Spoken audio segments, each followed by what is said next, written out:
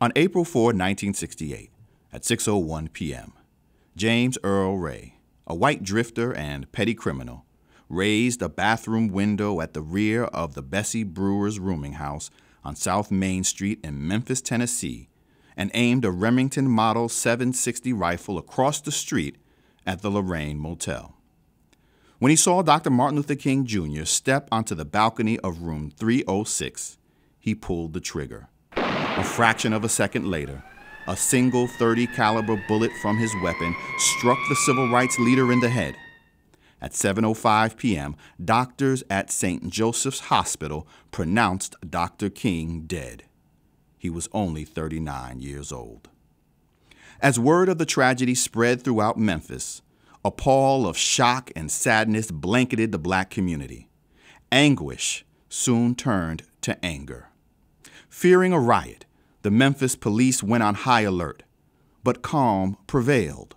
Local civil rights activists, who for the past 2 months had been leading a full-scale grassroots mobilization to support striking black sanitation workers, channeled raw emotions into peaceful marches and public remembrances. Nonviolence, however, did not win out everywhere. 172 American cities exploded in the days following Dr. King's assassination. In communities, large and small, stretching from the East Coast to the West, African Americans poured into the streets to vent their rage. In almost every instance, they targeted local symbols of white supremacy. In Washington, D.C., which experienced some of the worst unrest, African Americans torched white-owned businesses and clashed with the police. Although Dr. King had fallen out of favor with many African Americans who felt that nonviolence had run its course both tactically and philosophically, they still respected him. They may have disagreed with his approach, but they admired his commitment to social change. They may have felt that his tactics needlessly put people in danger, but they did not doubt his courage. So when they heard the news that he had been murdered, they were enraged, furious at white America for silencing a voice of compassion and love. Dr. King had preached peace and had been cut down by violence. And so it had to be the fire this time. The disturbances following Dr. King's death are often dismissed as chaotic outbursts of violence from emotionally distraught black mobs, with more than a few criminal opportunists among them. But they were much more than that. They were rebellions against the racially discriminatory status quo, attempts by an especially alienated segment of the black population, impoverished and unemployed young men in particular, to make white America take notice of their plight, of their deep frustration, and of their determination to do something about their situation. These were protests about police harassment, housing segregation, inadequate municipal services, failing schools, and non-existent jobs. The looting that took place during these uprisings reflected these sentiments. Those who perpetually did without seized the opportunity to cast aside normative expectations of black consumers that they pay more for less in order to acquire necessities they always struggled to afford and to acquire luxuries they never could. For some, it was retribution, and for others, it was reparations. The impact of the rebellions was long-lasting on urban America. Whites had been fleeing America's central cities for newly developed lily-white suburbs for 2 decades. But the uprisings quickened the process in some places while completing it in others. The absence of whites eroded a tax base that was already in steep decline, exacerbating the problem of poor municipal services and insufficient social services. Companies had been doing the same thing, chasing corporate tax breaks designed to lure them away from urban centers. The rebellions increased the resolve of many to leave and hastened the departure of quite a few others. The relocation of large companies was especially harmful. The absence of capital investors made short-term recovery from the physical destruction wrought by the rebellions extremely difficult, and the permanent loss of jobs made sustaining long-term recovery efforts almost impossible.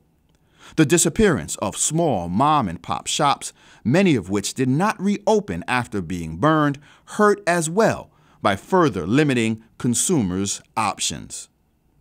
The clashes with police had far-reaching consequences, too. They significantly aggravated already tense relations between the police and the black community. These relations continued to deteriorate in subsequent years as the officers and command structure of metropolitan police departments remained overwhelmingly white, despite rapidly changing racial demographics. Dr. King's death and the uprisings that followed did more than just reshape American urban landscapes. They also determined how Dr. King has been remembered, or more accurately, misremembered. Today we celebrate Dr. King for his remarks at the 1963 March on Washington. But at the time, he was denounced across the South as a communist sympathizer and roundly criticized throughout the North for pushing for civil rights too hard and too fast. When he finally spoke out against the war in Vietnam, he was pilloried by liberals for not knowing his place. The world now demands a maturity of America that we may not be able to achieve.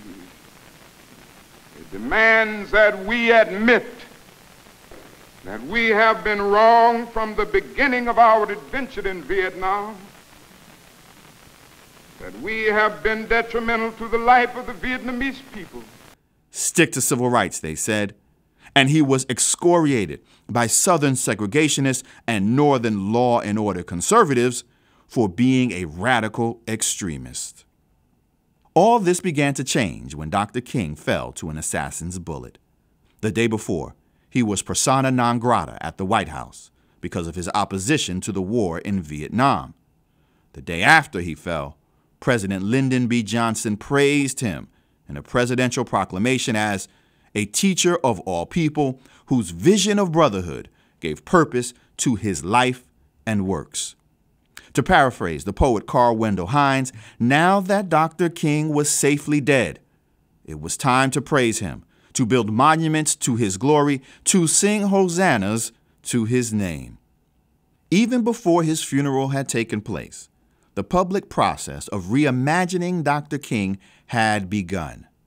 All of a sudden, he was a colorblind crusader determined to end racial discrimination without using race-conscious approaches to change. And by 1983, when President Ronald Reagan signed the bill making his birthday a national holiday, the American prophet of nonviolence had been reduced to a handful of sound bites from the March on Washington and snippets from his letter from Birmingham jail. Dr. King's politics had not changed.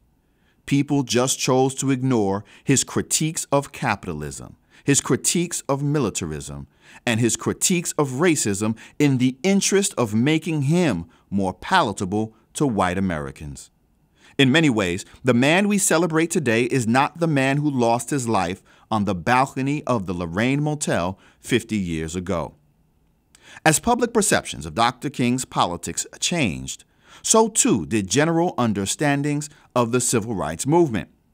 Those who had identified Dr. King as the singular leader of the movement while he was alive declared the movement over when he was dead.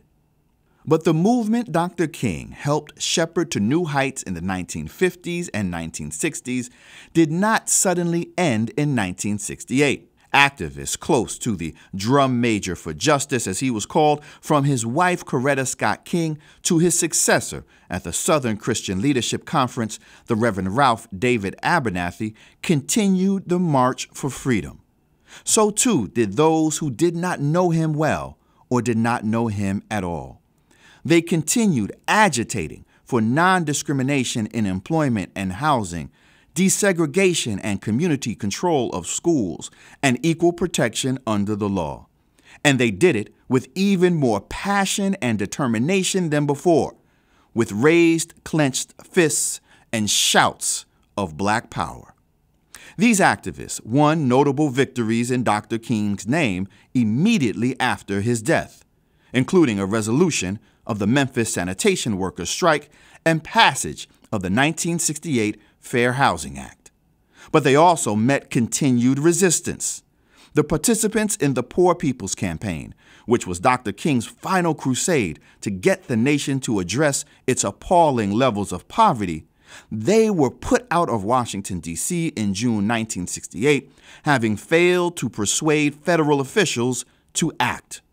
The assassination of Dr. King neither ended the movement nor made it any easier. It has now been more than 50 years since Dr. King was shot and killed, and the nation is still wrestling with the meaning of his life and death. One thing is for sure. Dr. King was a man ahead of his time, and not even our time has caught up with him yet. The world is looking at America. 2/3 of the peoples of the world are colored. They are wondering whether we mean what we say when we talk about democracy. And this kind of reaction only weakens our prestige in the world. But not only that, it increases the frustrations and the despair and the bitterness of all those individuals who've been under the yoke so long. And I say tonight to white America that there will be no rest, there will be no tranquility in this nation until the Negro has his freedom.